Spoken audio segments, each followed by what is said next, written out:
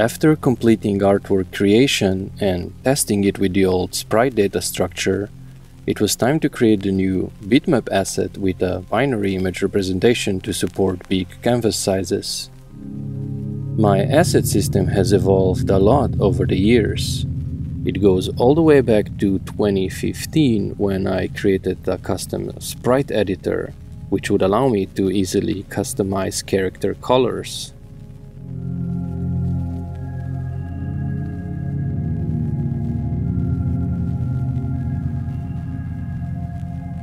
In 2016, I started dreaming of using 3D assets in my pixel engine. I didn't take my prototype further, but a placeholder mesh asset was defined in anticipation of things to come, and a parent class was created to have the palette code shared between 2D and 3D visual assets. It wasn't until 2 years later that I created the mesh editor, now also known as 3D Paint.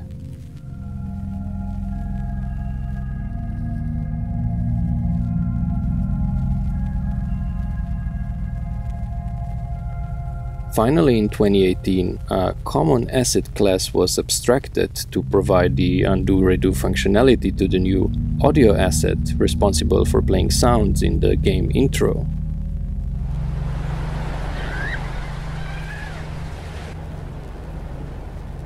Fast forward 4 years into the future, where I'm fitting the bitmap asset into the existing architecture. To familiarize myself with the details after being away from the code for so long, I made a class diagram to capture the current state of the code. I usually sketch diagrams in my notebook, but trying to design and especially redesign a big system is much easier with a specialized tool. The free and open source app Draw.io is very handy in this regard and is also available online at diagrams.net if you want to try it out yourself. Class diagrams show the distribution of information and functionality, but don't capture the flow of execution in time. In a complex system like this, there is a lot of extra information to keep in your head, so I make it easier for myself by writing down all the steps that need to happen on the client and the server. I can then use this to double-check my design and trace the execution across classes to make sure all the steps can be performed.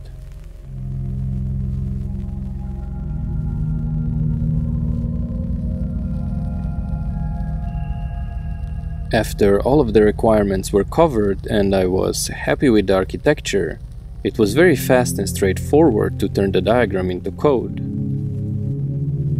I could focus on writing the algorithms that implement each method, already knowing where all the data would come from and which other methods I am supposed to talk to. The code still needs to be debugged, and I'm yet to refactor the editor to use this architecture, so you'll have to come back in 2 weeks to see if planning things in advance actually paid off.